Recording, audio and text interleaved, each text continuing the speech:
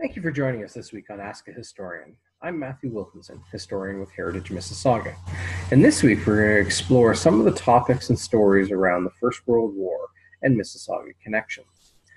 Heritage Mississauga several years ago undertook a research project into documenting the fallen soldiers of historic Mississauga, roughly dubbed Our Boys, as an ongoing project. And through that project, we identified 96 fallen soldiers who had served in the First World War and who did not come home, who were from historic Mississauga.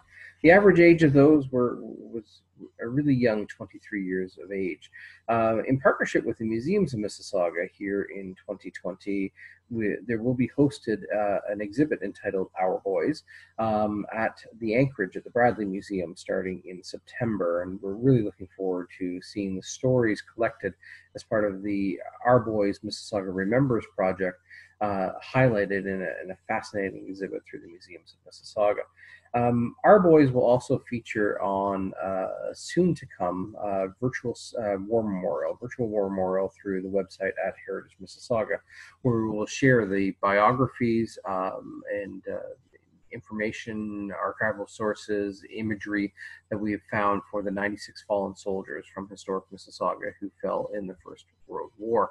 And a couple of weeks from now, we will actually be sharing some stories of those soldiers, many of the soldiers anyways, that fell in the First World War.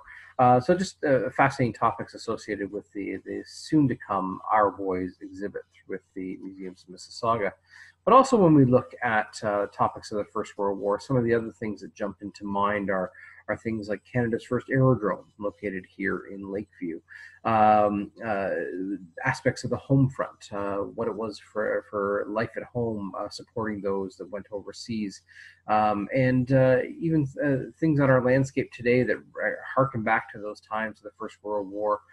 Recently christened Vimy Park, where the Port Credit War Memorial, or the Port Credit Cenotaph, is located on Stave Bank Road, taking its name recognition from a significant moment of time in the history of the First World War, but also in the history of Canada, arguably when Canada stood up and identified as a nation. One of the commanding officers at the time said in those first few minutes on the advance at Vimy Ridge in April of 1917, he witnessed the birth of a nation. So the First World War has many ties here at home in what is now the city of Mississauga, and not the least of which is the 96 young men who went overseas and did not return. So we look forward to sharing those stories with you, stories of the Our Boys exhibit, some questions that were received, and examining how we educate and talk about the First World War in our community today. So again, thank you for joining us on Ask a Historian and exploring the topic of the First World War with us.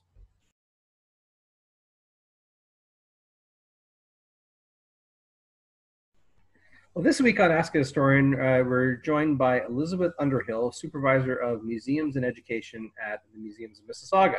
And there's a couple of exciting programs, long anticipated, at least by us who work in the field, but very excited, first of all, to see these programs come to life, but also to see our world start to open up again and engage with the residents around us. And Elizabeth is going to come on and talk about those. So thank you, Elizabeth, for joining us again.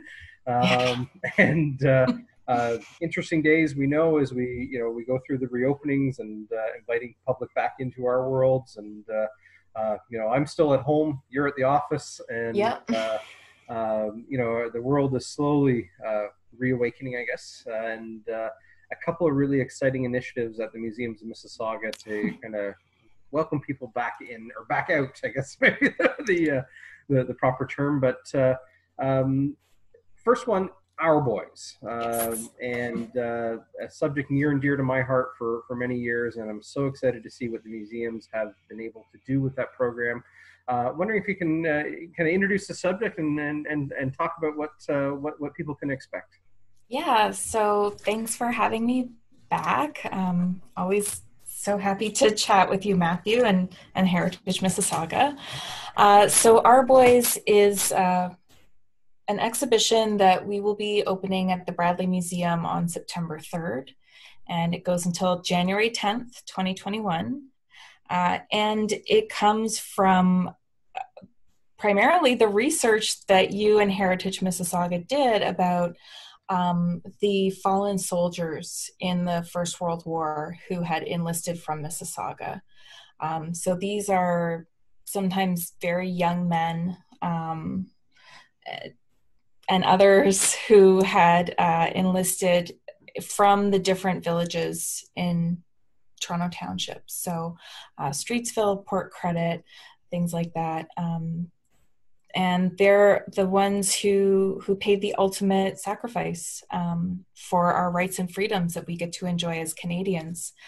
So we are sharing profiles of some of those young fallen soldiers at the Bradley Museum, and just taking a closer look at what was happening in Mississauga and in Canada in World War I, and the different sacrifices people made. Yeah. And it's such it's a powerful thought, I guess. And there is a question coming, so just bear with me. It's okay. To start it out many years ago as a research project with the idea of saying, okay, who were our fallen, and can we remember them? Because largely from history we have not until arguably now. And then to uncover photographs of the individuals, to put faces to names, and then it's one thing to see it as kind of computer documents and collected material, but then to see the graphic that has been able to be produced for this, and hopefully we'll share some here. Yes. In this program as well, so people can see what I'm referring to. It's a powerful statement. It's beautifully done, but it's powerful to see the remembrance as a visual element, and to think that we are fulfilling that obligation, if you will. And so kudos to the museum's team for bringing that really to life, and taking the research and communicating in a different fashion. And I think it's a beautiful statement, and so happy to be a very small part of that, and excited to see people engage with these parts of our stories, because you said this is the youth of our community. They were the average age, I think, was about 23 years of age. 1 in 9 Mississauga soldiers did not return home. 96 fallen. It's a telling story, and the cenotaphs only capture a portion of that. And to see it, haven't seen it in full yet, but to see what the artwork entails, and I encourage everyone to come out. The base of operations, or the showcase, primarily is at the Anchorage at the Bradley Museum. That's right, yeah. But you have other locations as well that you can engage with the story? Yeah, we do. So at the Bradley Museum, people can come starting the week of September 14th. You'll be able to come up and just ring the doorbell if you want to come in to the museum to have a walk through the exhibition. Because of COVID safety precautions, we can only have 10 people from the public in the building at a time, and we need to do the screening questions, make sure people have their masks on, things like that. So the door will be closed, but just ring the doorbell during our public hours, and we'll be letting people in to come see it. And your public hours are, sorry? The public hours starting the week of September 14th are Thursday to Sunday, 12 to 4. Okay. Yeah. So people can drop by for that. And then we also are showing a little satellite exhibition at the Veneries Visitor Center. We have one of our museum's collections assistants is a curator at the Orlinsky Museum, which focuses on Polish North American soldiers who volunteered for the war as well. And so we have a little spin-off exhibition there focusing on some of those men. Wonderful. Yeah. And then also the Peel Art Gallery Museums and Archives have pulled together a bit of research from their archives about the men in Peel region who were among the fallen in the First World War. And so they'll be putting on displaying a few of those profiles as well. But PAMA is reopening this fall. Dates are TBD, so we're just kind of keeping an eye on their website and with their staff for more information about that. But well, the nice thing about it, if we can, I guess, you always look for silver lining in the dark cloud. The exhibit runs into January 10th, I believe you said. So we've got a long period of time here as we all collectively slowly reopen in some fashion that we can engage with this in different elements over the course of its time. So, but I encourage anyone to go and see it. It is well worth spending time and remembering. It's very powerful. I think, and there's a lot to kind of discover with the exhibition as well. Like, as you said, with those cenotaphs, you see the names, but you don't fully understand like the impact or the loss on the community. I mean, people in my generation maybe don't, or people who maybe haven't studied history so closely. It's hard to really picture what happened. But like you said before, you've been able to find some photographs of some of these fallen soldiers. Was it 30 that you said? I think we're around 35 to 38 photographs of the 96 fallen. Yeah. Of the 96 fallen. Yeah. So we have some of those photos, and they're even like sometimes really tiny because some of them are tiny crops out of a newspaper. Yeah. And I know you've said before, you know, some of these boys, before I kind of stumbled because I was saying young men and others, but I was really like, it's like just flabbergasting how young they were kids. There were some men who volunteered who were in their 50s, maybe not from Mississauga, but I did read about that. There was one from Mississauga that was in his 50s. Okay. It's like, let me in. But yeah, it's just to see those photos and the baby faces. I mean, we have a picture of Edgerton Sayers, who we look at the Benares Historic House quite a bit. And he's just this beautiful baby-faced young man. So sad. So, yeah.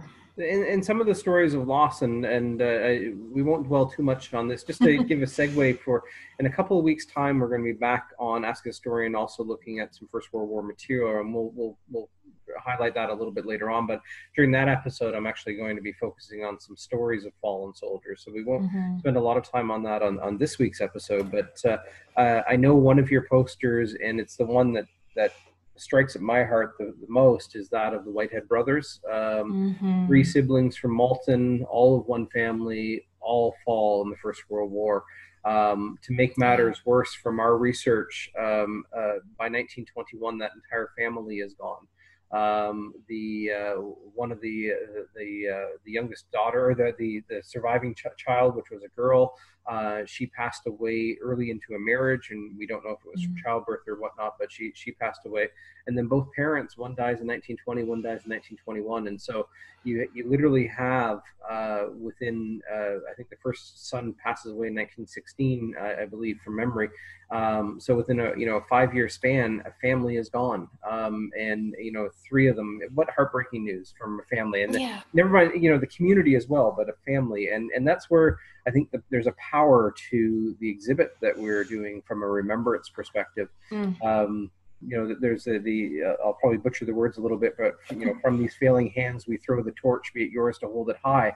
I'd argue, perhaps somewhat ashamedly, but as a historian, we didn't hold it high for a period of time, and I think we are trying to do that now, and it is well worth that, remembering the paths which we've walked, and those that were of this community, and may have had an impact on the shape of things to come in Mississauga, and never got that chance. And so it's a powerful statement, I think. You're doing. I've talked too much on this part. You're doing programming around this. I mean, we've got several months ahead of us, but could you highlight some of the programs that you're bringing in? Yeah. So one of the things that we kind of noted with all these young men who were enlisting from Mississauga, and who we're so grateful for their sacrifice, but they were like 99.9% white families, and that were enlisting in this area, that's fine.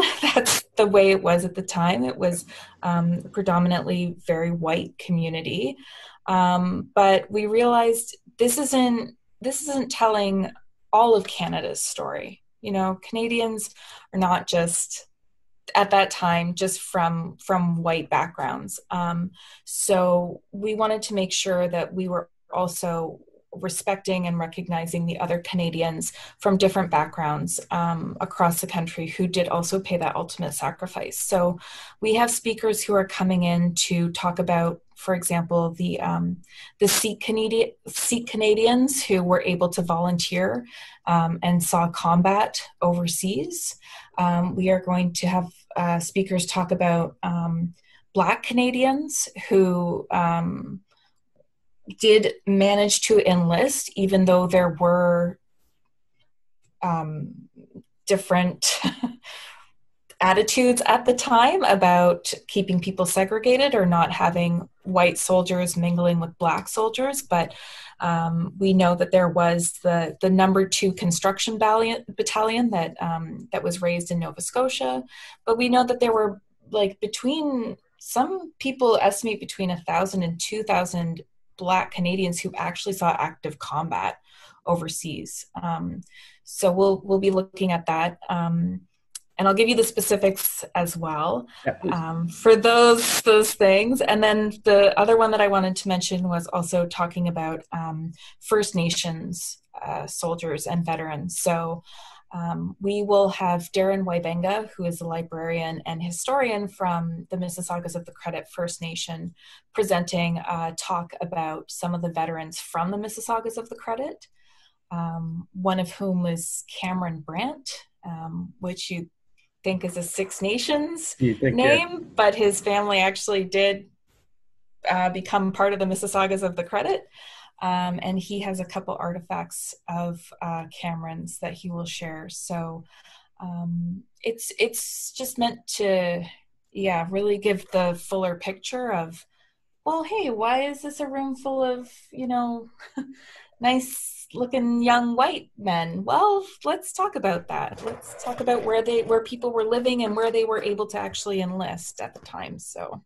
That's a powerful conversation to have. And I applaud you for that, because in a way, having an exhibit that focuses solely on Mississauga soldiers, as we probably should, it's our community, and we're remembering that. But it opens the door to a wider conversation of Canadiana and Canadian consciousness. The society that we're engaging with today, there's no singular root, and in terms of their own ancestry, their own culture, and whatnot, that is Mississauga today. And so, bringing us into that wider Canadian conversation, and beyond. I mean, many people who are connected to the First World War came after. What are their stories? What are their connections?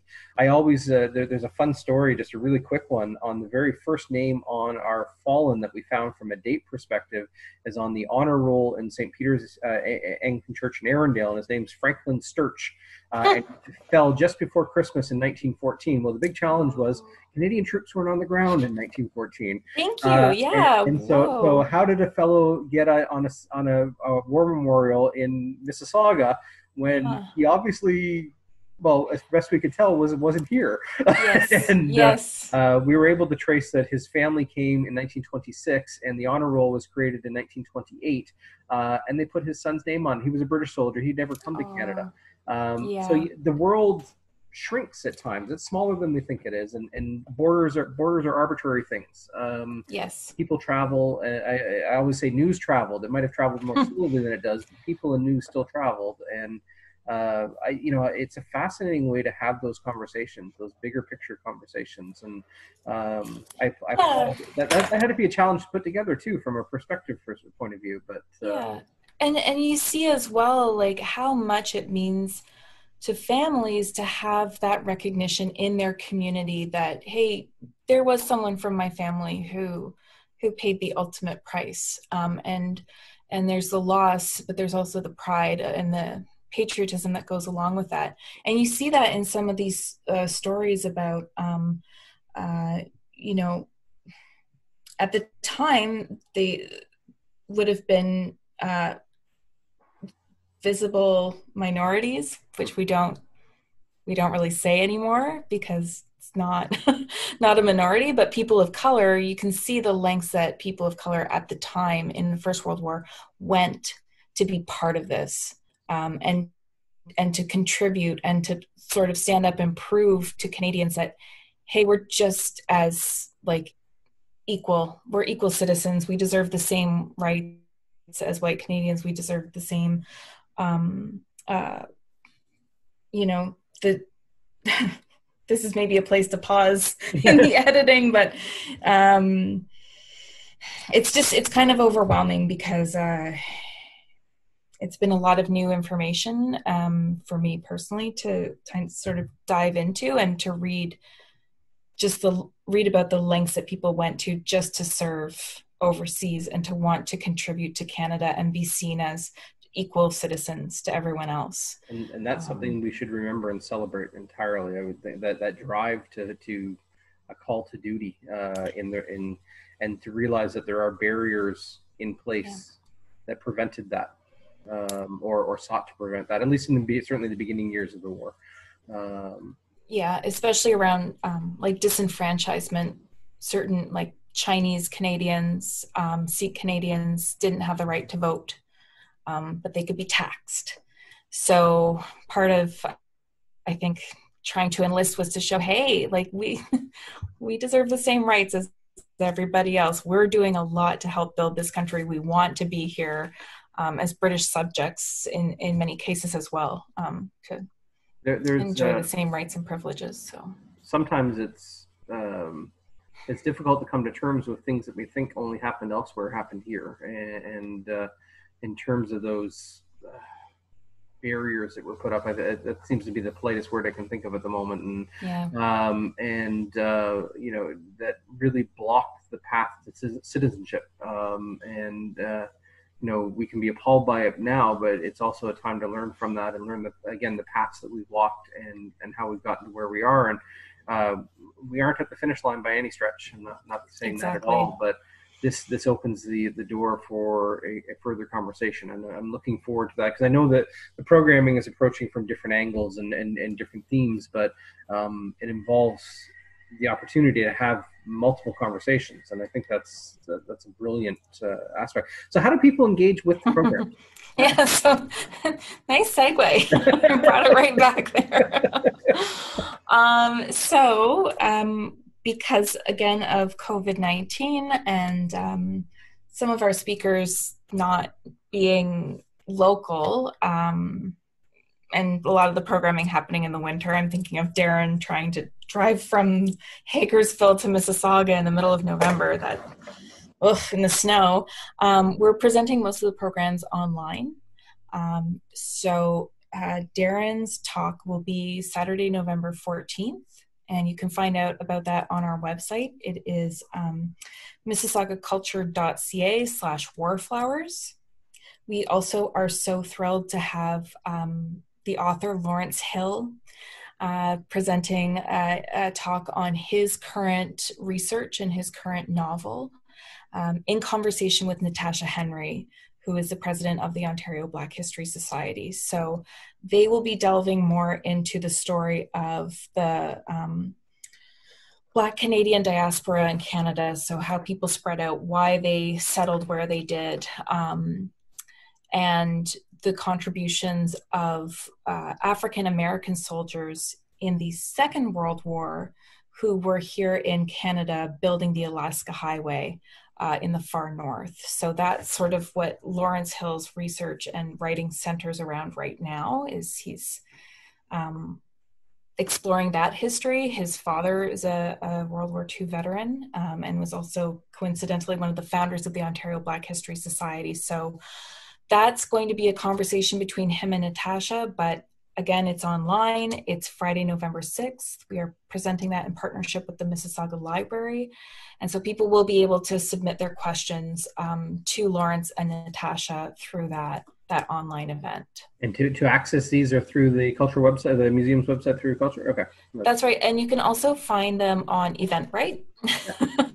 So to register for them, you will have to go onto Eventbrite and register for those talks. And they're free admission in terms of? You got it. Yep. We we're very fortunate to get funding support for this from from Veterans Affairs. We have a lovely sponsorship from our wonderful friends of the Museums of Mississauga, who received a grant from the Community Foundation of Mississauga.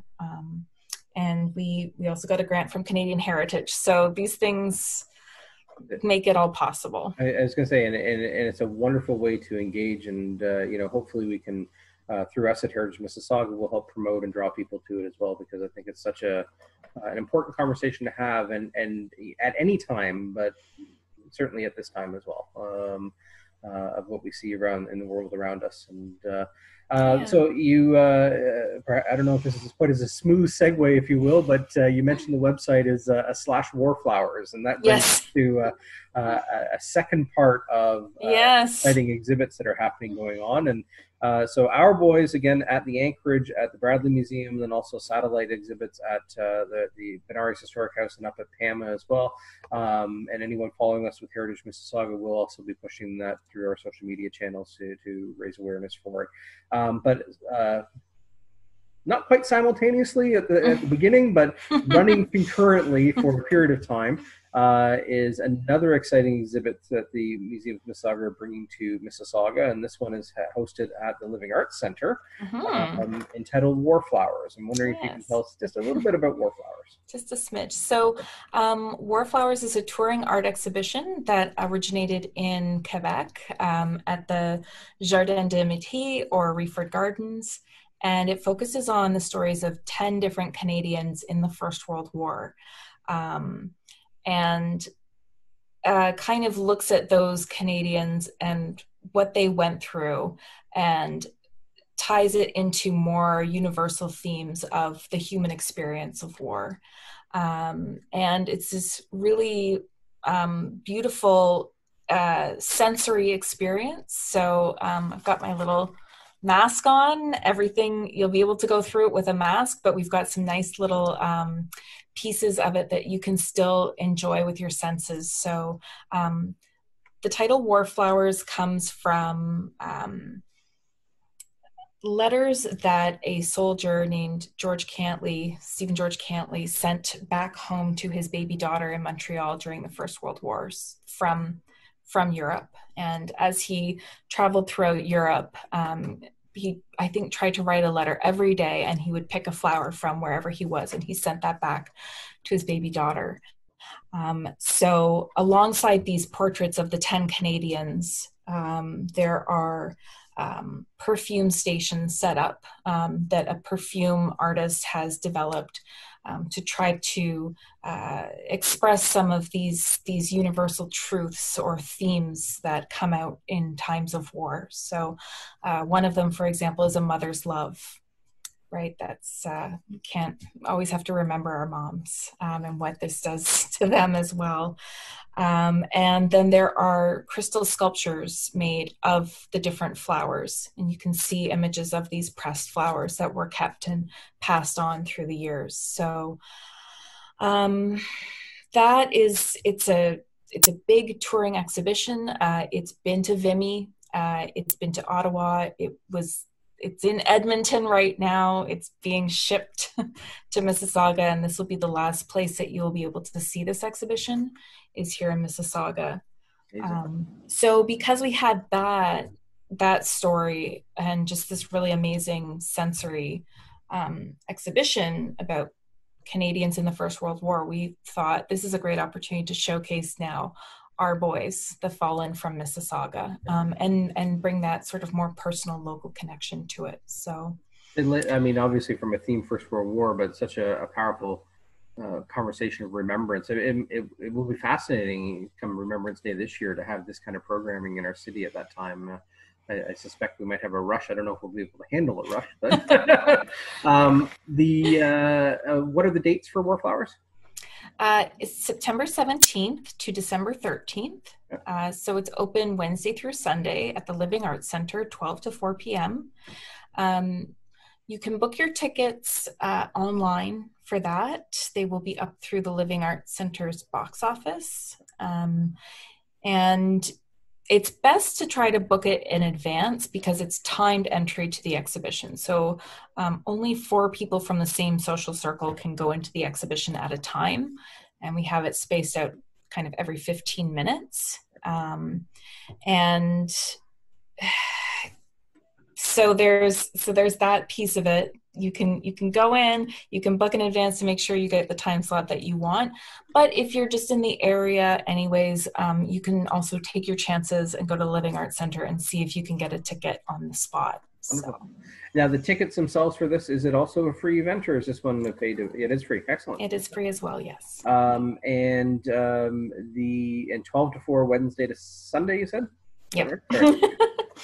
So I mean, there are 2 wonderful opportunities to be out and about and to see some culture firsthand, and to re-engage with passionate people in the cultural industry here in Mississauga, the Museums of Mississauga, explore our local history together. And from that, I mean, the museums itself offer experiences beyond Our Boys and More Flowers, and I don't know if it's polite to say you're coming back to life. You haven't really stopped, but we're opening the doors again.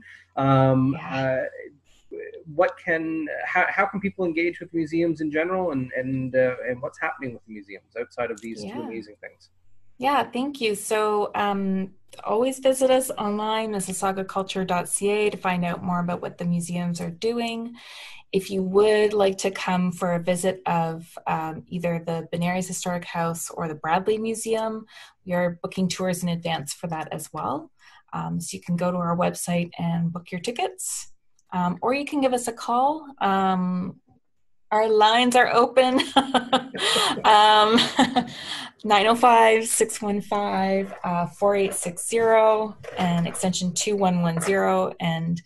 And we can take your booking over the phone. And just with the guided tours at our buildings, again, we do have the limited attendance only and time tours. So unfortunately, we can't accommodate walk-up visitors right now at this phase, but we can take up to 10 people in the same social circle on a tour at once. So. And are you starting to develop plans for programming? I know we talked about online programming with the exhibits that are coming up, but just museums programming. And I didn't warn you on that question. That's okay. But just wondering what I mean. The museums offer wonderful programming, and I know we're having our challenges at Heritage Mississauga how to re-engage with our programming as well. So just curious what the museums are doing for their normal programming. Yeah, that's a good question. It's changed so much, right? Like we're having to reinvent ourselves, and we're seeing what our amazing colleagues and partners have been able to do as well. And we're trying to just keep an eye on what's happening out there. So we are looking at doing something for Halloween. I don't want to let the cat out of the bag just yet, but we are looking at... Of course, we love cats at the museums. Everyone knows that. It's a fact. But we're looking at doing maybe something in person for Halloween. Normally, we would do our Fantastic Beasts of Benares Halloween event, but this year we're not. So starting to reimagine that. We're also offering some online programming, again, through the library. It's called Open Museum. So you can learn about the agricultural history of Mississauga. You can learn about the lost art of letter writing. And there are a couple more workshops that we have planned as well. And so that's free online programming that will be happening once a month starting in September through the Mississauga Library. And so it's, you public accesses it through the library website? Yep, through the library website. They register there, and we will pop up on your screen kind of like this and share a presentation. Excellent. And it can be interactive as well. So we'll have people able to ask questions of our staff and learn more about Mississauga's history that way. Well, great job. And, the world is changing even as we make plans. And I wish you and the staff well. I know you've got lots of ideas, and, this is one step towards that to return to some sort of normalcy with the exhibits that are opening. And it's exciting to see and hear. And again, just my own, thank you for inviting us into your world, and it's an honor and a privilege to be even a small part of it, Oh.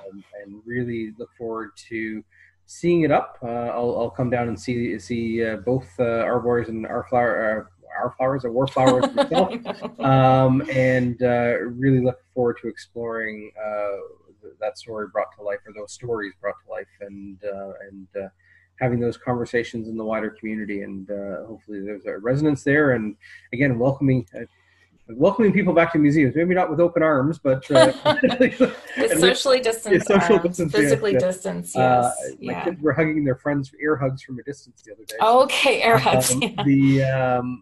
But it was just welcoming people back, and sharing the wonderful stories of this place. And thank you for your time to spend with us, and for all the work that you do and have done, and whatever the right way to say that is. Why are you thanking me, Matthew? Like, this is all your research that this is coming out of, so thank you. Your team there, Megan and Stephanie and Lindsay and so many others that are working so diligently at the museums. Thank you for that to them, and hopefully you'll have a good turnout for people coming out to see our boys and war flowers. And in a couple of weeks from now, we'll be back on to talk a little bit more in depth about war flowers and some of the other things that are going on. So thank you. And you might be stuck with me again, because Megan and Lindsay and Stephanie are all busy bees installing the actual exhibitions, doing all that work. So be honest, we'll get them on. They're just camera shy, aren't they? Well, I mean, I am too. But yeah, no, they're very busy with that. So we'll get them on eventually. Yeah. Maybe we can do a live taping at one of the shows. Maybe we can coordinate with that, but we'll figure that out as we go. But yeah. We're learning with this program too. So yeah, no, this is a wonderful opportunity for the museum. So thank you for sharing your platform with us and helping us get the word out to the community. I always get a note after from one or two people saying, "Oh, I saw you on Ask a Historian," and it's becoming it's a really fun thing to do, and I hope from our public perspective too, because again we'll be watching this part of our program. Send in your questions. If there's anything that you're interested in our boys or more flowers or from the museums in general, again, we'll have Elizabeth on in a couple of weeks' time again. And, this is an opportunity to engage in other ways. And you use this platform, use this program as a way to communicate. So anyone with questions that's watching this, please send your questions in, and we look forward to exploring them with you. And it's always fun to walk down the culture street, if you will, and see what's happening in our community, and it's wonderful to see it coming back to life. So with that, Elizabeth, thank you, and we'll talk to you again in a couple of weeks, and by then our boys will be done and war flowers on the horizon. So it's and then on to the next one, on to the next, and it's a good way to it's a good feeling to be talking about the next. I think it's. Oh, we've got a long vision ahead, so that'll be good. That's excellent to have. It's excellent to have.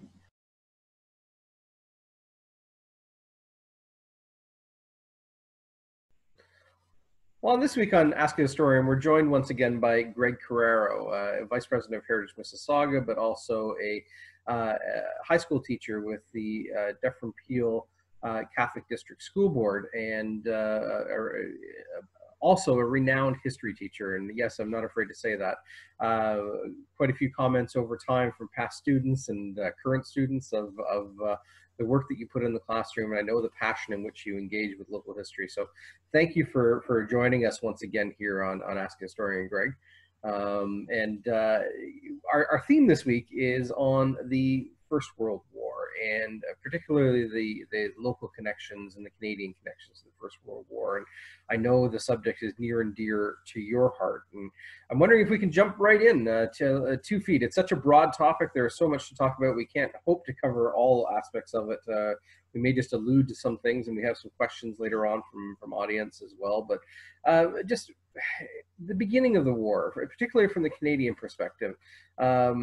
you as a historian, I'm wondering if you can kind of share your knowledge, your passion of the subject of the First World War with us, and let's start from August 4th of 1914 and see where our conversation goes. Okay. Can I? Well, okay. I'll try. August 4th is good. I can really quickly to go back just Absolutely. slightly, just for context. We're looking at a country that became a nation in 1867, but really had very limited, in fact, hardly any international experience prior to this First World War, with the exception, of course, of the Boer War in 1900. So, this war presented Canada with a challenge as far as becoming an adult is concerned. So this was an opportunity for Canada, in my mind, to pay back the motherland for all that it had done for the young nation of Canada. And I say that with full knowledge that Canada was predominantly, it was definitely politically and socially and economically dominated by the English, the upper aristocracies of England and whatnot. So there was a loyalty, and also just prior to the war, there was a very large influx of immigrants coming from England, working class English, coming to Canada. And so with that sort of kind of demographic in the country, it was absolutely in most Canadians' minds, it was a no-brainer that they would have to support the motherland in all means, by all means.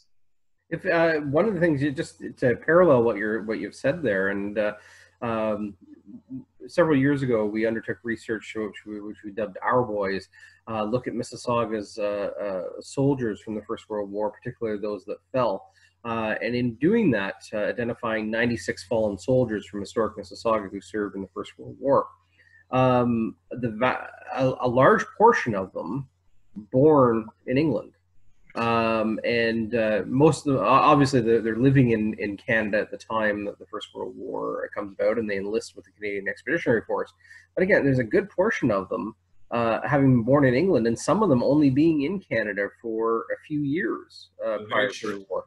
And so, you try to reach out when we're doing the biographies of soldiers, you try to reach out and make these connections to the place in which you've got a soldier by the name of Devlin from Arundel, who you try to make that connection. Well, he really, other than the fact that he was here for about a year and a half prior to the war, he left no tangible evidence behind of his existence at this place because he didn't have those connections. He didn't make those personal connections that we found. And that's just one example. So you're talking about, I guess, Canada very much tied to Britain in every sense: social, economic, political.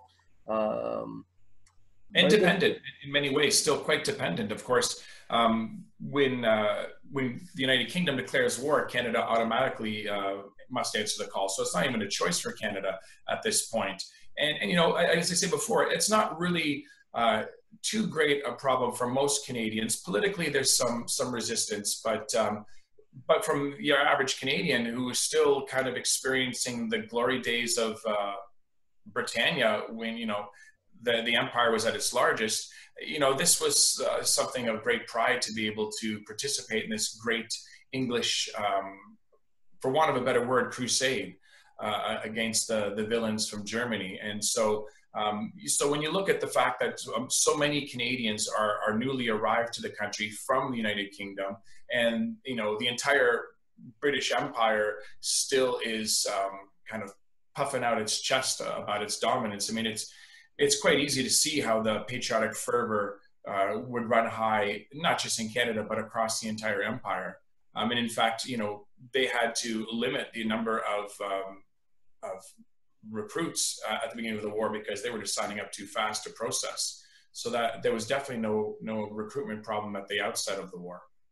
I'm glad you brought that up because I know I suggested approaching this kind of as a timeline, but just on the subject of recruitment, we'll maybe bounce around the different aspects of the First World War, but volunteerism and patriotism were rampant at the beginning. I mean, 1914, when war was declared, we're still very much within the shadow of the Victorian Empire and your, as you said, rule Britannia. You know, those dreams in a way become shattered as the First World War, or those concepts become shattered a bit or reworked as the First World War progresses. But recruitment itself, how did it evolve over the course of the war? Well, we didn't have, you know, again, the Boer War aside, and that was a bit of an exceptional experience. We didn't really have a professional standing army. So when the drums of war were sounding, the task fell upon a self-appointed colonel in the cabinet and the government named Sam Hughes to create, for want of a better word, a professional force. And you know, as I said before, there was such a rush to join up that the Army could afford to be discriminating as far as who they accepted. You know, there's that old kind of belief that the Army would accept anybody with 2 front teeth and a trigger finger. But in fact, the standards were a little bit higher than that. Even prior to the use of poison gases and whatnot, Canadian recruitment did require you to be free of any sort of issues such as asthma or any sort of bronchial issues that you may have. And so you'd be surprised the number of men that were actually turned away. I mean, even at the beginning of the war, they were ideally looking for single men, unmarried men. Right. And, you know, the age, they were at the beginning of the war quite adamant that they had men over the age of 18, 19 to be able to serve. So, yeah, and the recruiting offices were everywhere. They were set up in small towns across the country. And at the beginning of the war, as I keep on saying, they needed to rely on nothing more than patriotic fervor for the most part. That being said, when I speak to my students about this war and about why men would have wanted to join, I also want to look at other possibilities because, you know, there were non-English men who signed up, including in Quebec, who volunteered, and they had their own motivations, whether it was, you know, if you're someone working in the nickel mines up in Sudbury, perhaps you wanted a holiday, a break from that dangerous work. I know that sounds flippant to say, but they have had some, I've seen some letters in which Canadian soldiers remarked on the rather comfortable conditions of being at the front versus their jobs back home in Canada. You know, lumberjacks, miners, working as fishermen, where death was an injury was commonplace.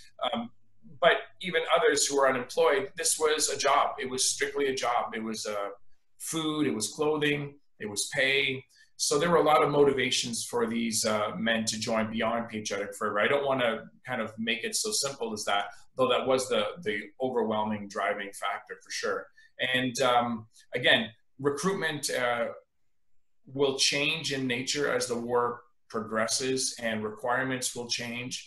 But at the very beginning, it was remarkably easy. There's fabulous images of new recruits drilling and preparing to move off to Valcartier and off to England at the CNE grounds, which was converted to a military barracks. I'll do a bad segue here. As we're talking, I'll show some imagery of recruits in historic Mississauga as well, because we have those images as well. Nothing quite like seeing a troop of First World War soldiers in uniform marching along Dundas Street. I was going to say, T.L. Kennedy, Thomas Kennedy had a cavalry unit, a mounted unit at the beginning of the war, I believe. And he paraded his men quite proudly in what is today downtown Cooksville at Dundas, Ontario. So yeah. I'll show a picture of that as well.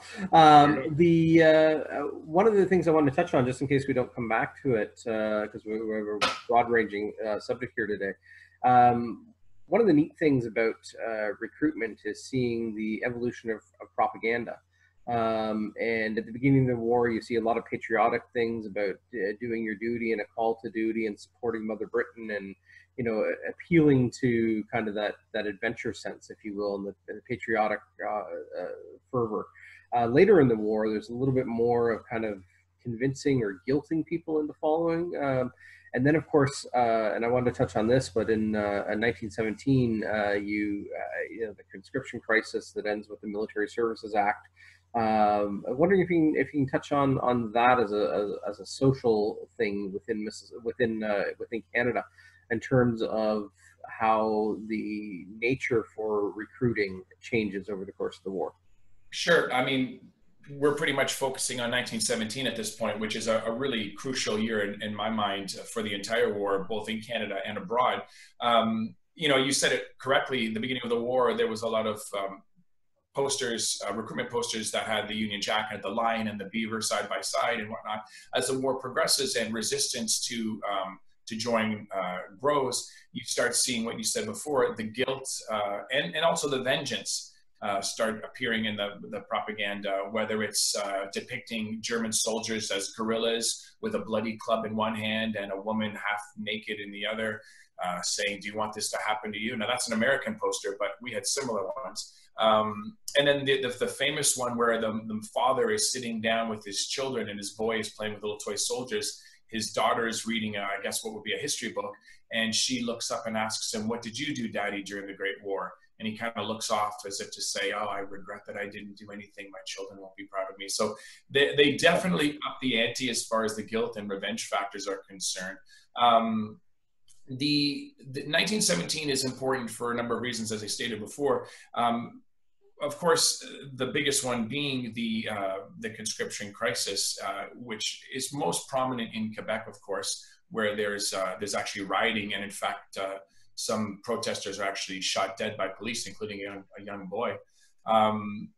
There's also the growing agitation for women's suffrage at that point as well, and we'll see the two converge. The government under Borden devises I would say a rather sneaky but very effective strategic plan when announcing an election, which is essentially a referendum on conscription, because of course he ran originally promising no conscription, and once he visited battlefields of France and returned, he felt he had an obligation to the men there to bolster their ranks. In order to vote in 1917, he made it possible for the first time ever for men serving overseas to actually cast a ballot. Of course, a soldier fighting overseas, ask him if he thinks other guys should be fighting, he's going to say yes. Also, women who have family fighting at the front are also given the vote. So they're the first women who are actually given the opportunity of having universal suffrage, not out of any sort of feeling of equality on the government's behalf, but because the government knew that, of course, mothers and wives of men fighting overseas are going to want the guy next door who's, having a nice, cigarette on his front porch every morning. She's going to want him to go over as well. And then, of course, finally, certain citizens and immigrants are classified as enemy aliens and are having their voting rights taken away from them. So all these changes to the Election Act does lead to the mandate that Borden is looking for, and the Military Services Act is subsequently being passed, which then leads to the riots in Montreal and resistance elsewhere. It was left-leaning Canadians. The Communist Party was enjoying a certain amount of growing popularity at the time, and certainly many communists and other left-leaning people in the country were opposed to the war. And also farmers, believe it or not, were concerned about labor shortages. Right. They were making a lot of money through the war, providing foodstuffs and whatnot, and they were kind of faced with this positive negative. They're getting a lot of work, but they don't have anyone to work the fields, and so they're also agitating for volunteerism and whatnot. So the way that the recruitment changes, it impacts on Canadian society. So now all of a sudden, rather than everybody saying, rule Britannia, we're saying, I'm more patriotic than you are, and you're just helping the Kaiser. What are you? Or a bigger insult in Ontario, what are you, Quebecois? Because to be Quebecois in Ontario, you're pretty much were a supporter of the Kaiser in the eyes of some of the more orange people in this province. A segue from this part of our discussion into the home front itself, if you would. I mean, we've got elements, as the war continues on, the patriotism kind of gives way to conscription. You have the emergence of the suffrage movement and selective enfranchisement for women, leading into the vote. But right from the outset of the war, again, perhaps beginning with patriotism, but then as the war progresses, how that duty is interpreted. But how do you view the kind of the measures at home in support of the war effort overseas? Because that's always a fascinating topic. There's a famous line from a song called "The Pittance of Time" that there's a price to be paid if you go, if you stay. Freedom's fought for and won in numerous ways. Can you share with us kind of your insights on the home front and some of the things that happened here in support of the war? Definitely, and it's timely. Again, I've heard more than a few times people evoking those days of citizen sacrifice. When you hear about people refusing to wear masks today during the COVID pandemic, you think about the sacrifices that people on the home front made during the war, and certainly they did. Of course, rationing was in full effect, so you had a limited number of foodstuffs which you were able to provide for your family. There was an expectation that you would chip in for buying victory bonds that would enable the government to be able to properly equip its armies. So a loyal citizen would be buying victory bonds. A loyal citizen wouldn't be buying food or anything else on the black market. They certainly wouldn't be hoarding. These are expectations, and to do any of these things would be seen to be criminal in the same level as someone stealing from a store. I mean, it was regarded as that unpatriotic and that criminal.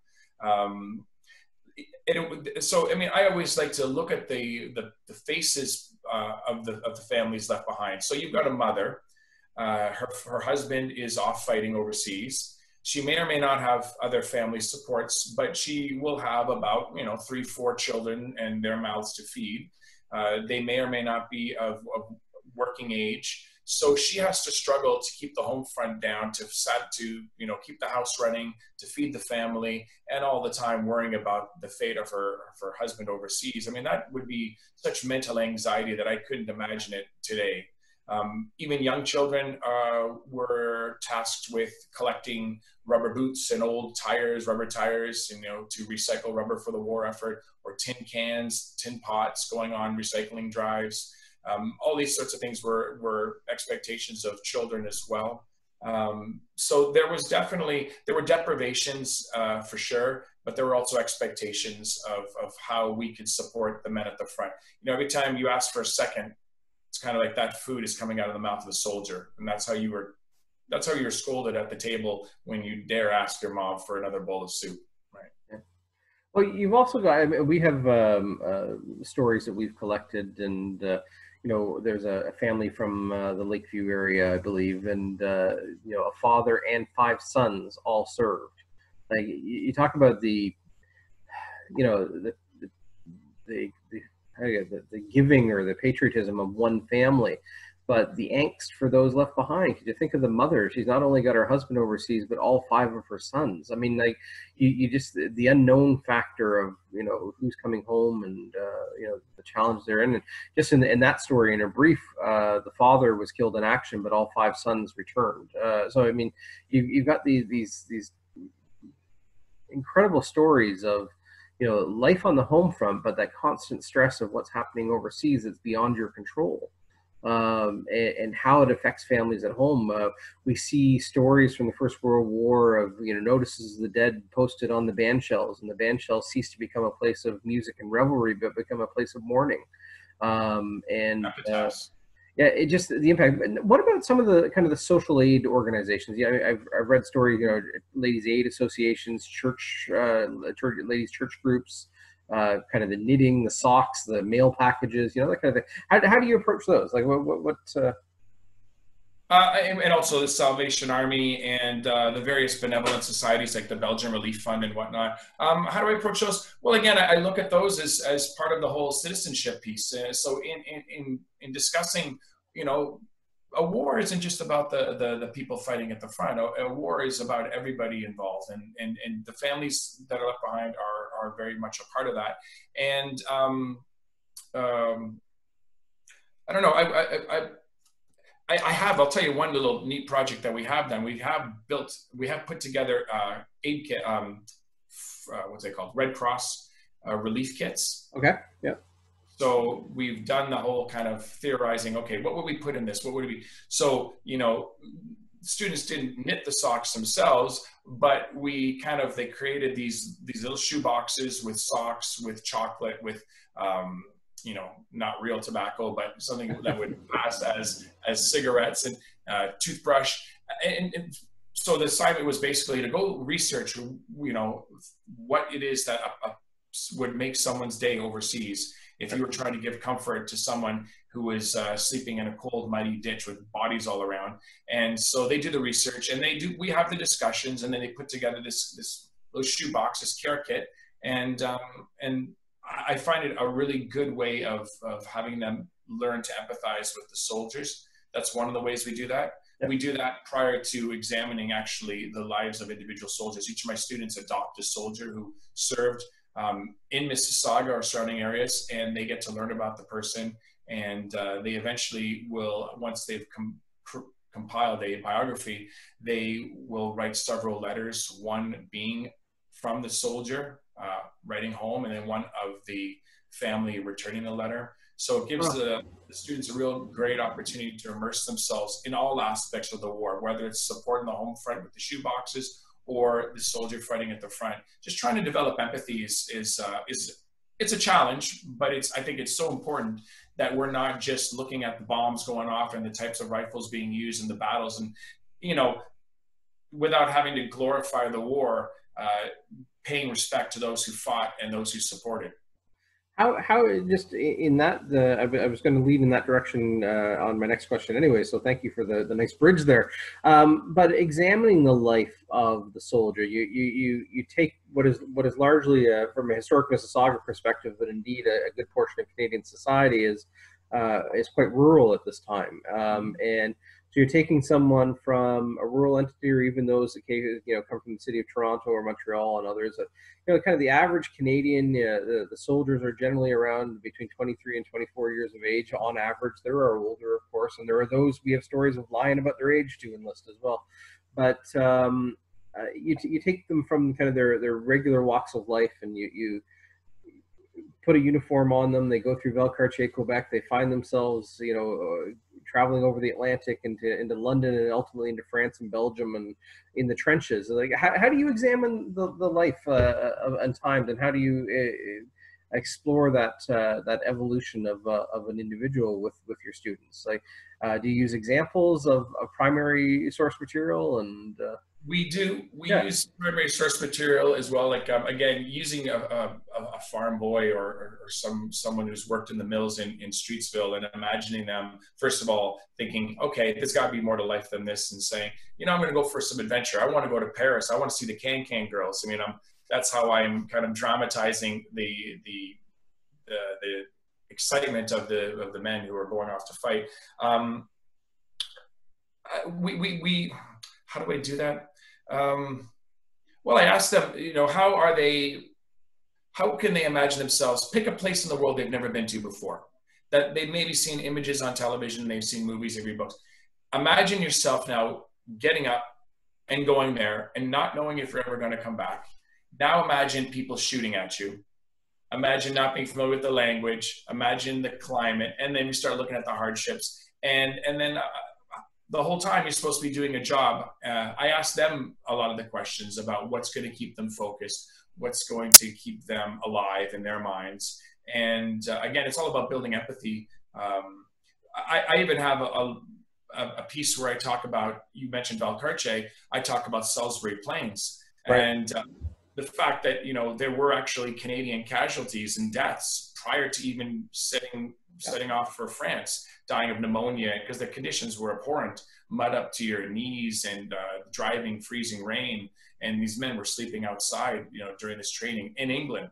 So, you know, we look at actual cases, again, to answer your question, and I try to illustrate the kind of steps and the conditions. And I ask them to imagine putting themselves as far out of their comfort zone as possible, to imagine being these guys, and these younger guys, and I think generally the students understand. They're not going to be able to 100% appreciate it, but neither am I. I never served there. So one of the things that strikes me when we look at the First World War, in a way we can be kind of clinical at it and look at names and dates and service records and like, but remembering the environment at the time that these soldiers are finding themselves in, not only are they in trenches, they're in harm's way, they're shooting and being shot at, and they're following orders in some cases to disastrous results. They're being asked to do incredibly courageous things. They're covered in lights, they're freezing cold, they've got holes in their boots. Yep. But I was going to say the weather was atrocious. I mean, we had, I think one of the things was it 1916 had the most rain on the calendar or something like that. Like it was, that there was stories of mud that was so deep that it would not only swallow a man but the horse he was riding. It's well, the interesting, the little bits of information that I kind of sprinkle into my lessons on on the battles and whatnot are the things that most generally grab the students' attention. So for one,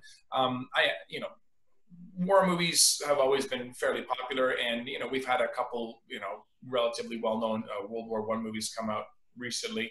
And I asked them, I said, how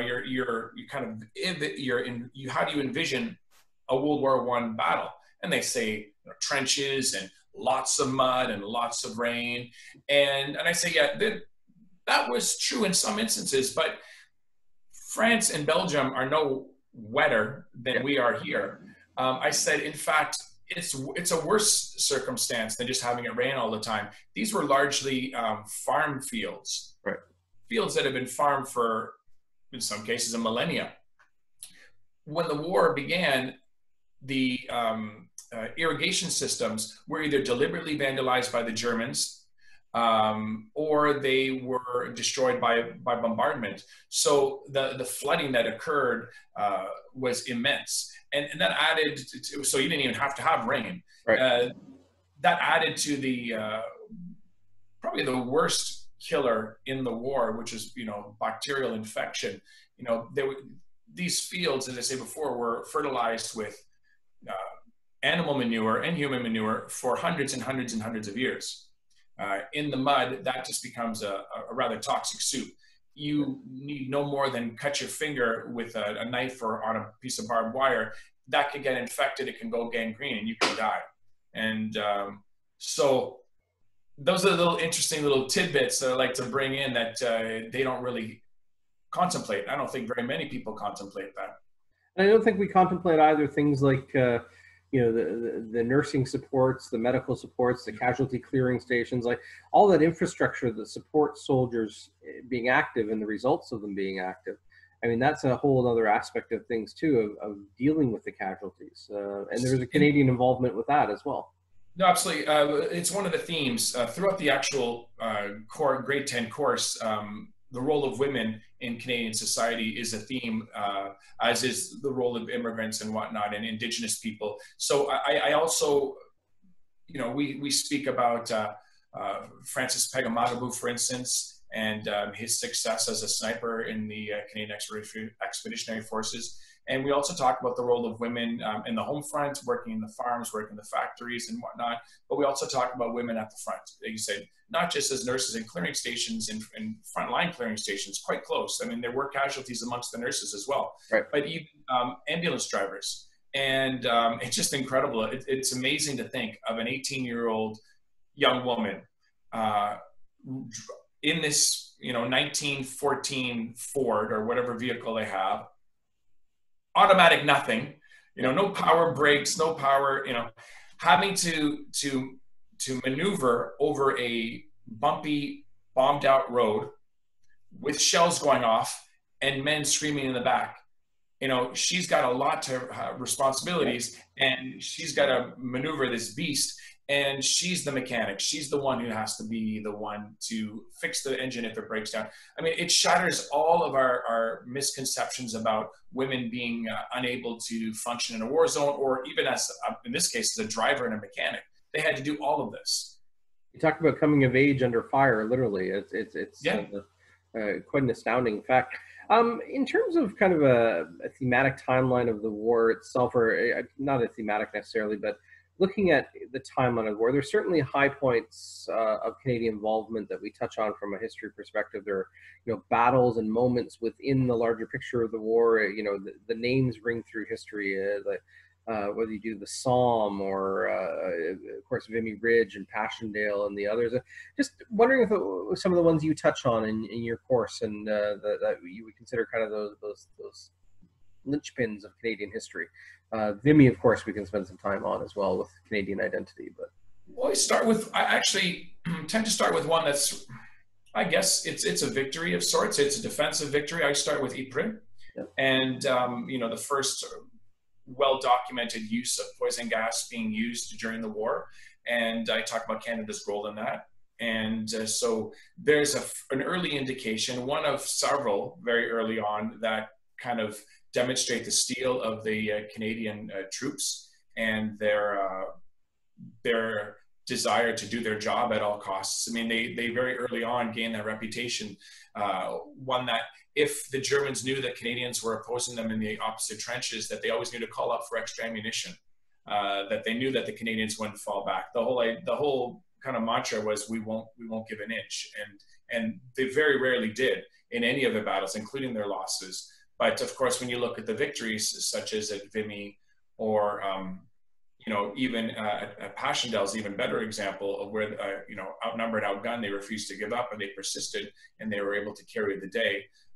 These were very proud moments for Canadians to understand that, we weren't just a colonial, helpless colonial entity, that we were actually more than that. We were useful to the point where the British General Staff started to refer to Canadians and use Canadians as stormtroopers. Right.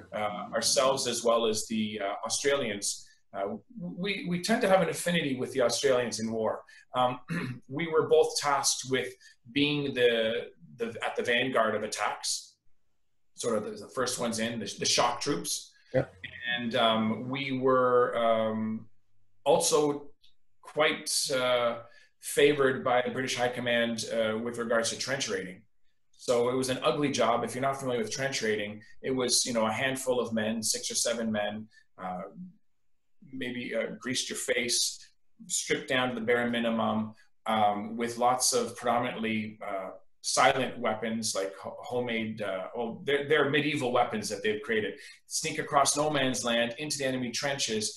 Their primary goals were to cause chaos and fear, and if possible, to kidnap German officers and bring them back for questioning. Well, we did this really good, and it was a great risk. It was, certain death if the alarms went off, and it was bloody gruesome. The images of the weapons that were used in these trench raids are medieval. They're unbelievably medieval.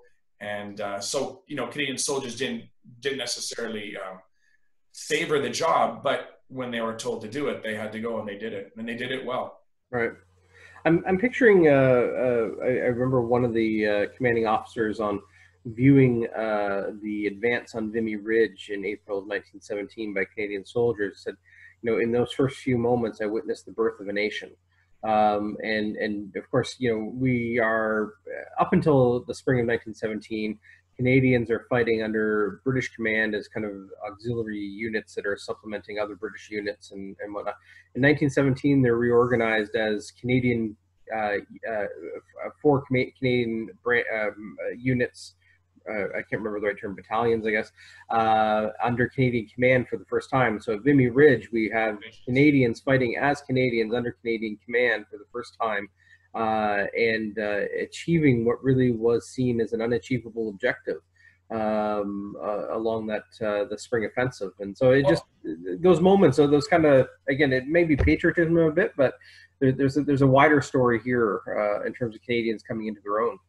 Certainly. I mean, just a minor correction, that Vimy was predominantly Canadian, but it was the overall command was given to Lord Byng. Yeah, sorry. Governor General. I kind of meant field command. No, and you're absolutely right. And of course, it's Vimy that introduces us to perhaps arguably Canada's greatest general in General Currie, yes. Arthur Currie. So, and who will continue to demonstrate competent and courageous leadership throughout the war. Yeah. And also under Currie, but Canadians become known for their meticulous planning as well. The preparations that were taken for the advance on Vimy is something that puts Canadians in very high esteem. It's incredible to think that before this, I mean, British military theory was always top down, so that you know. And the British Army is one of the last armies, to my knowledge, to hold on to this idea that all the information had to emanate from the top and disseminate to the bottom. But midway through the war, tactics change, and the realities of the field make it such that now you need to have really clever, really quick-thinking officers on the ground, as you say. And as power moves from the head to the various appendages of the Army's body, you start to see a lot of incredibly gifted Canadian strategists starting to show their talents, as you say. Absolutely, and there are numerous examples of that meticulous planning, and it's amazing to think that even with regards to Vimy Ridge, you know, prior to the battle, your average soldier was not equipped with a map or a compass. Simple things like that. Your officer may, but you certainly didn't. Just little innovations like that allowed for very small units, you know, platoon size and even smaller, even squads, to have a lot more freedom to react much quicker to events happening on the battlefield. Up until that point, a lot of problems were caused by the lag time in when information was communicated to the point that it reached high command, and then, you know, by the time the answer was given, the situation on the ground changed. Right. So that was no longer a feasible method of warfare, and that had to change. And Canadians really, again, rose to the occasion. Do you examine how Canadian successes and perhaps even Canadian losses are received at home, of how it impacts the war effort at home? Because there has to be that interplay. News may have traveled slowly, but news still traveled. Well, I mean, it was greeted well. I mean, I don't think that there was much. I don't know how savvy the public was regarding propaganda. Certainly, you know, while many nations had a quote unquote free press, there was a certain amount of censorship that was in play. And while Canadian reporting tended to be fairly accurate, it always had a positive spin, as you can imagine. And Canadians did revel in these battles, that they became legendary during these battles. I mean, soon after these battles, I should say. I mean, it wasn't that history turned these soldiers into heroes. It was happening kind of live, you know, in the moment. And you had some really, you know, some pretty creative writers and journalists who, you know, created entire stories of these events. I mean, it was a different age in journalism. I mean, you had your broadsheets, which were just the facts, but you had some pretty in-depth pieces of whether it's composites of soldiers' experiences or whatnot, being written in Canadian publications and magazines and period, whatever, and then coming back to, and being very, very well received by the public. We also have, I mean, there are moments that happen at home, and there's it's a censorship of sorts. It's almost a, you know, keep the positive news flowing, but, you know, quieten the sadder stuff in the process of the war effort. You have moments that we resonate with as Canadians, you know, things like the Halifax explosion, the sinking of the Empress of Ireland, even the Lusitania off the coast of Ireland. I mean, all of these things have connections back here at home, and particularly also to historic Mississauga.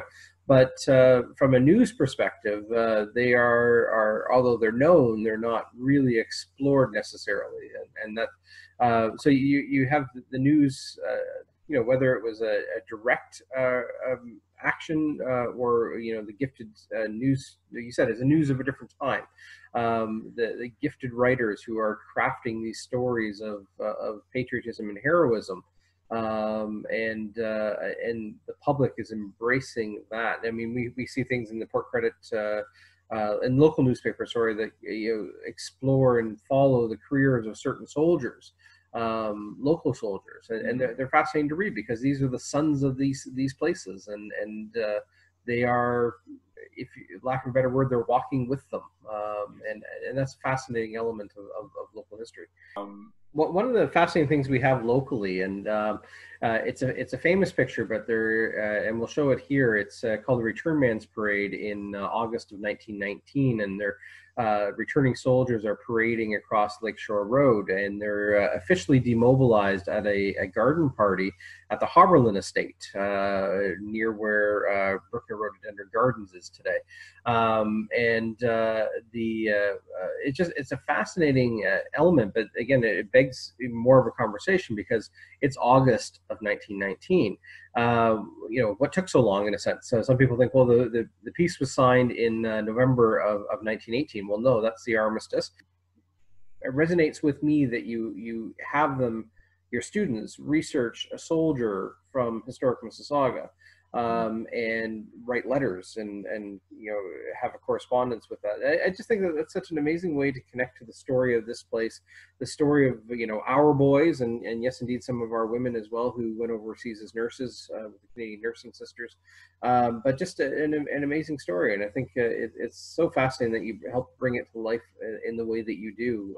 And I know many other history teachers as well. Thank you for that, and I just thank you for spending the time with us here and exploring the topics of the First World War, and really appreciate your enthusiasm and your knowledge of the subject, and have you back on down the road. Yes, and I promise I will load up on caffeine prior to this interview, so I'll be a little more sharp. And best of luck with the return to school, which I know is imminent for you. So yes. Be well, and thank you for spending time with us. Thank you very much, Matthew.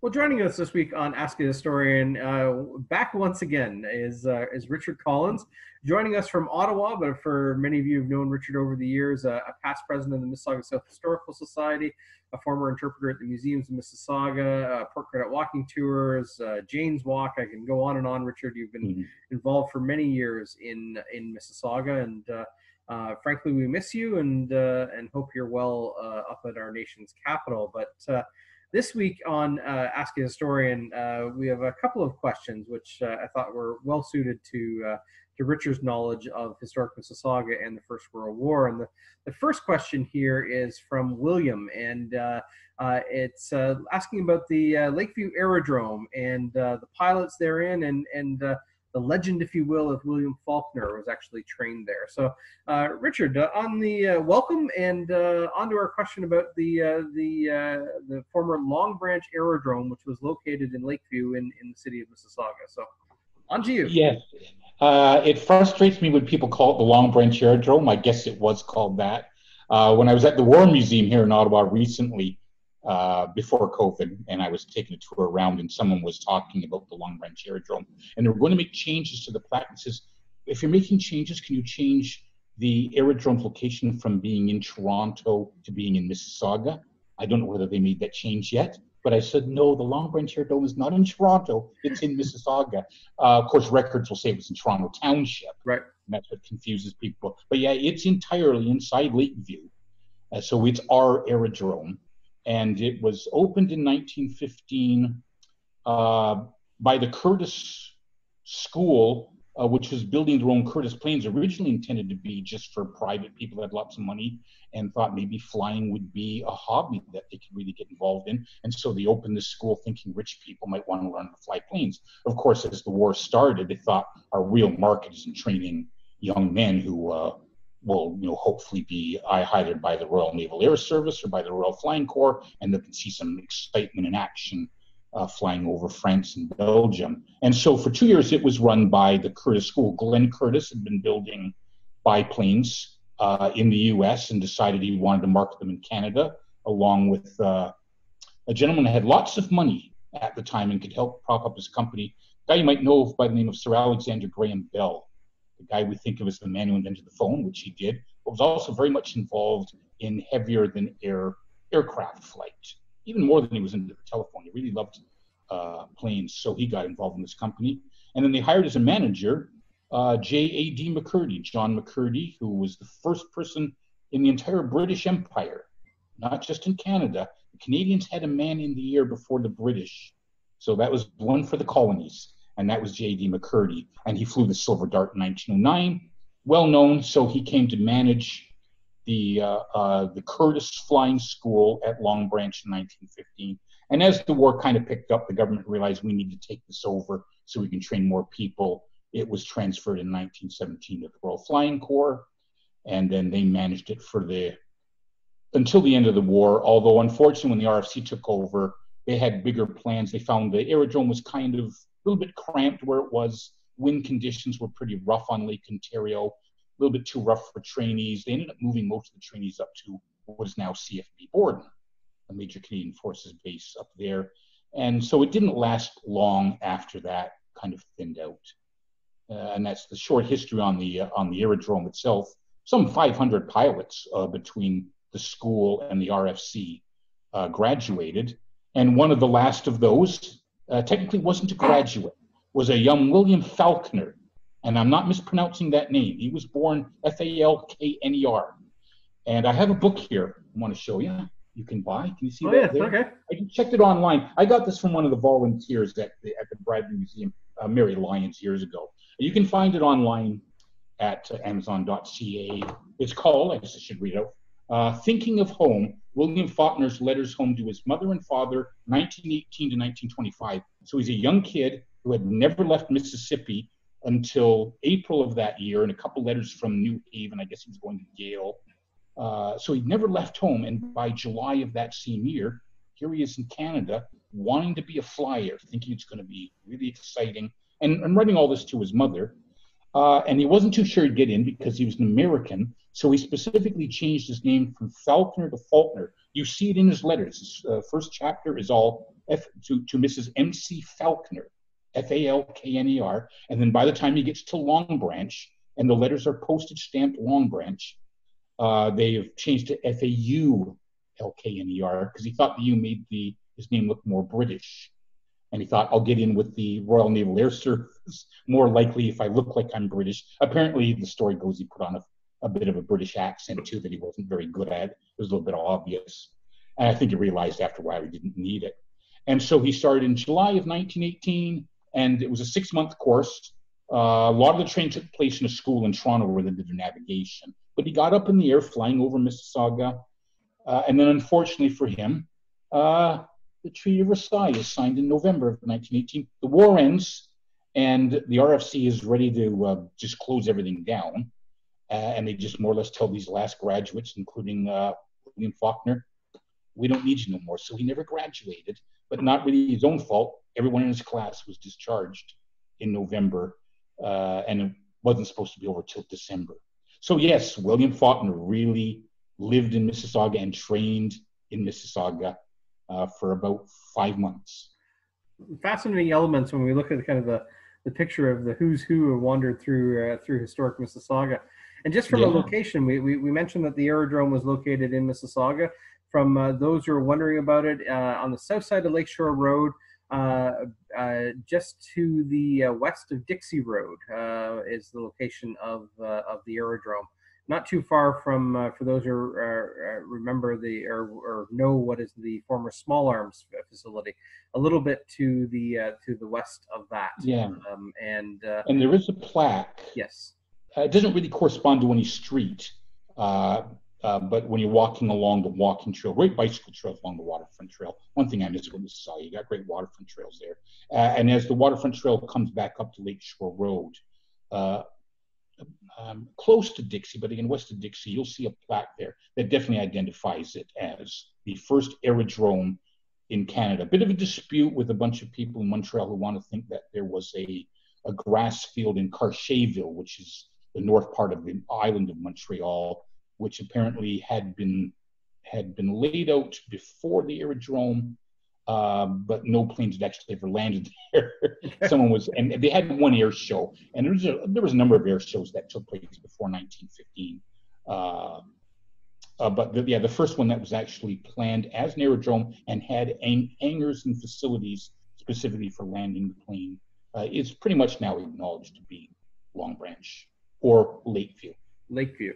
I think one of the fascinating elements too, and I know we just touched on it, and perhaps in another episode we could expand on it more, but is the association with J.A.D. McCurdy, you know, that the actual training system of the school and what it meant to the pilots who were being trained for, as you said, the Royal Naval Air Service or the Royal Flying Corps. These were pilots who were from Canada, who were trained in Canada, at least at the beginning of their careers, sent overseas, and then flew with the British services. There was no Canadian Air Force at the time. No Canadian, yeah. And then the Royal Air Force, the RAF that we think of now, was founded after the war when the RNES and the RFC merged into the RN. Yeah. One of the fascinating things, and we'll show a picture of it here, was the plane that they flew is the famed JN3, the Jenny, the Curtiss Jenny, was one of the famous aircraft of the time, and that was the plane that quite often... That was the JN4. The JN3 was JN4, the first. JN4. The only reason I bring that up is because apparently the pilots hated the JN3. Oh, did they? Okay. But they kept offering suggestions. A lot of this took place in Long Branch because there was a factory on Strawn Avenue in Toronto. Yeah. Where they were making them, and so the pilots were giving their input as do this, do that, and they incorporated those changes into the JN4. Okay. And then the JN4 was so beloved by pilots, that's why they called them Jennies. The Jenny, yeah, okay. And there was also something known as the Flying Boat, which is a amphibious landing aircraft. They were tested, from what I understand, mostly out of Hanlan's. Toronto Island, yeah. But a similar origin in terms of the school and the training program and the like. But just a fascinating, albeit short-lived program here in Historic Mississauga. Like you said, about 500 pilots trained through the program.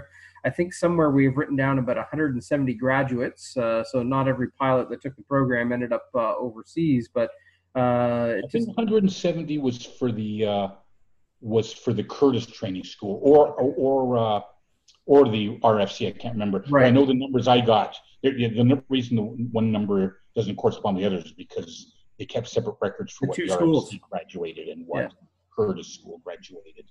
Apparently, it's closer to 500 when you get both added together. That's a fascinating element. And again, both short-lived. I mean, both schools ran for about a year and a half each, something like that. Yeah, and then by 1918, as soon as the war was done, the government just had spent so much money on the war that they closed things down as quickly as they could. Yeah. Most of them became private fields, so it's interesting that Long Branch is one of the few that never really stayed on as an airport.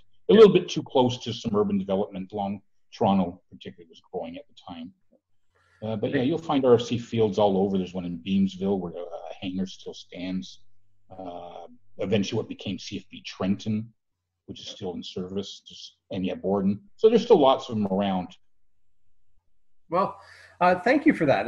You're a wealth of knowledge when it comes to that aspect of our history, and really appreciate you sharing it with us. And like I said, maybe we'll have maybe someone will bite on the suggestion. You can send us a question about J.E.D. McCurdy, and we can revisit that another time.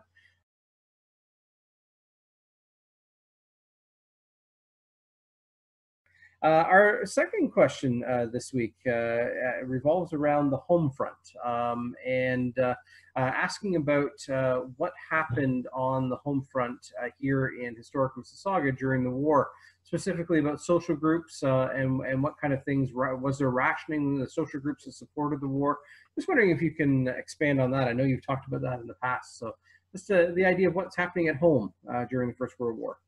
Yeah, we used to talk a lot about this when I was a historical interpreter at Benares, because it's a great old house going back to 1837, but it was restored to the 1918 period because there was great stories to be told about Canada during the home front. It was also the first home in the area just before the war to get electricity and central heating, the first flush toilet in all of Mississauga. And so it was a great time to restore the house to. And so it was a neat place to tell stories about what life was like in Canada at the time. And as far as I can tell by going through old newspapers, the Toronto Star, the Streetsville Review, papers like that, is that there was no real formal rationing during the First World War. In the Second War, it was all organized under the Department of Munitions and Supplies, and people were given ration stamp books, so they could only buy, they had to pay using the stamps to limit the amount of wheat. Well, wheat, meat, and heat is what they used to say are the three that you had to meet. Cost about, because they needed food, obviously, to supply the soldiers. They didn't want you using gasoline, driving your car around during the Second War, because the way the planes, the tanks, the Allied forces really needed that. So there was a definite effort to control the amount of necessary war material that was used by the public. In the First War, it was more newspaper advertisements in streets for you, kind of encouraging people, think of the boys overseas. Don't eat a lot of wheat, replace it with, we used to make it at Benares in the Bay Covenant, so there we make something called victory bread, really awful dry bread. You only used about 2/3 the amount of wheat that you would normally use, supplement it with potatoes or something. Potatoes were too heavy to be shipping over, so that wasn't an important part of the soldiers' diet. So yeah, you could use things like that, and you'd make victory bread, which might have tasted better if you were to put some butter on it.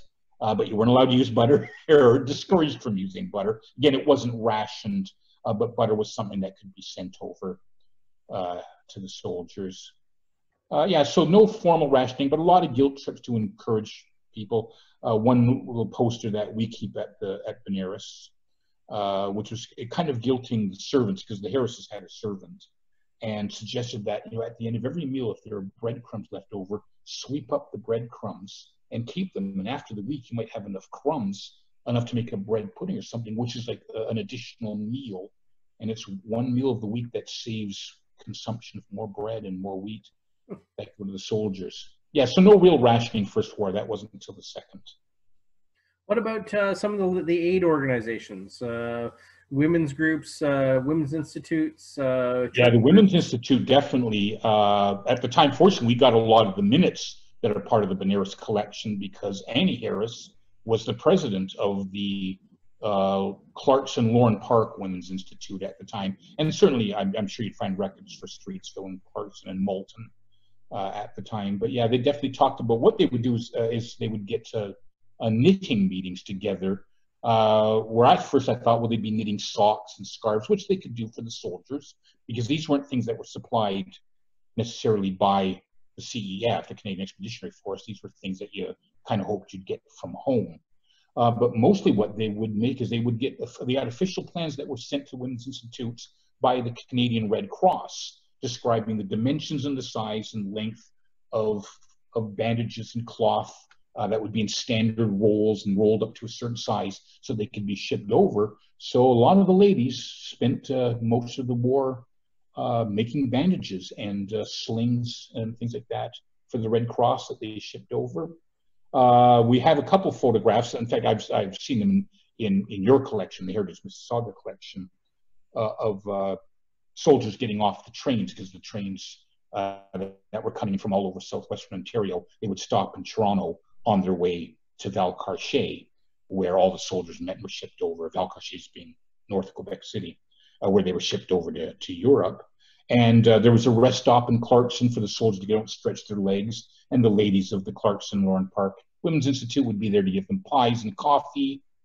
One time there was a case of the 72nd Regiment coming in from Hamilton that marched to Toronto. Can you imagine going to war, and even before you get to the bloody, muddy trenches of France and Belgium, you're walking from Hamilton to Toronto, marching, and they got attacked in Lorne Park.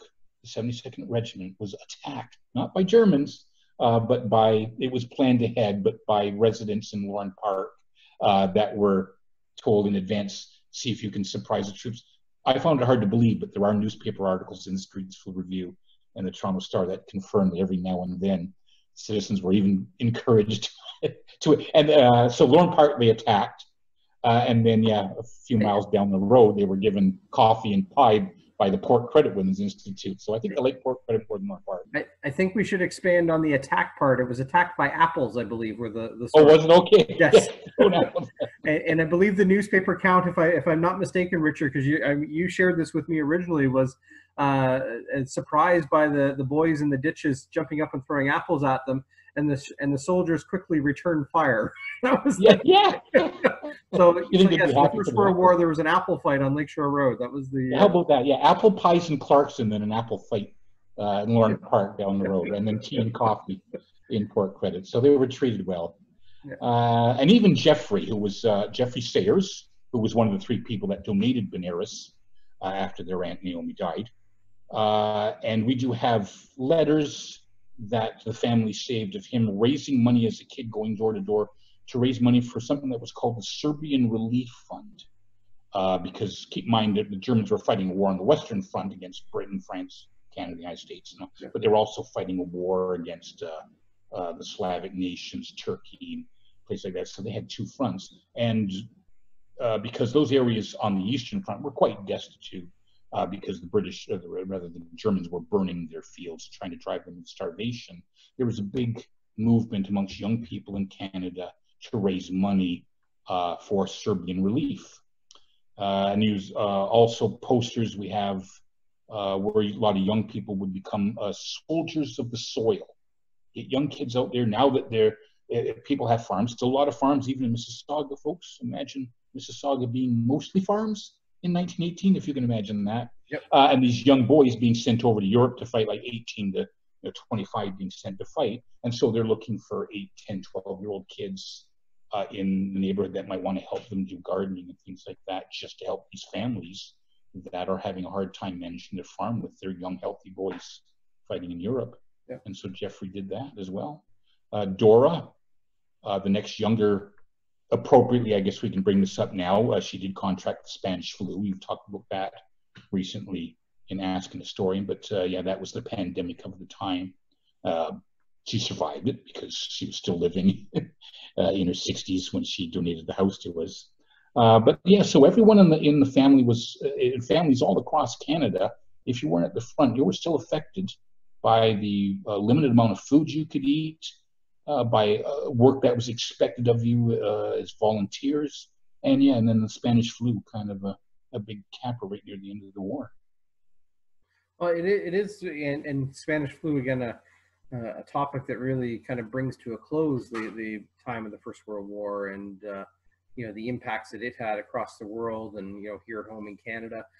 We've had, you mentioned Dora as part of the Harris Sayers family, but then we have a soldier, Angus Gray, who at 25 years old passes away in Port Credit from the Spanish flu, likely coming home infected already. And you know, stories like that really begin to tell, and the newspapers tell it as well. You have the newspapers are keeping tabs on the boys overseas, and you know, sadly, in many cases, talking about their deaths and how that would reverberate within the community. But those aid organizations, particularly the ladies' aid groups through the churches, the women's institutes, really instrumental in kind of aid from home. But then you have also things like the Red Cross and you know, the Canadian Nursing Sisters and others that are very much part of that supporting the war effort. The war is not only fought in the trenches; it's that support system that also enables the soldiers to operate. Whether or not there was formal rationing or not is part of that story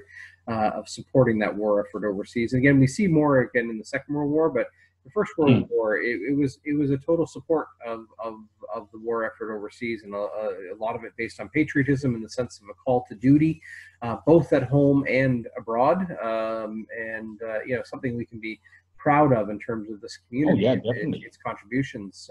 And I know you're up there in Ottawa. You know, you're probably a stone's throw away from the National War Museum, War Memorial. Yeah. And you know, the annual remembrances of service and sacrifice is something that it may look a little different this year. We're not quite sure how those things will play out from a public gathering perspective, but it does not. No, it's been quiet this year. There's always from April right till November 11th, right till the 10 o'clock changing of the century.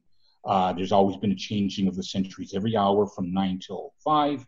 It's not been going on most of this year. First Special Services have been doing it on a volunteer basis. You can still see it, but yeah, really quiet, where it used to be a huge event draw, and yeah, who knows what's going to be like.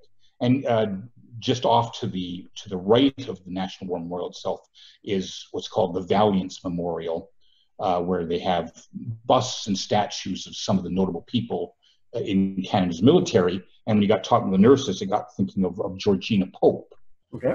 Who's one of the women that's part of this valiance. The other one happens to be Port Credit Connections. It's Laura Secord.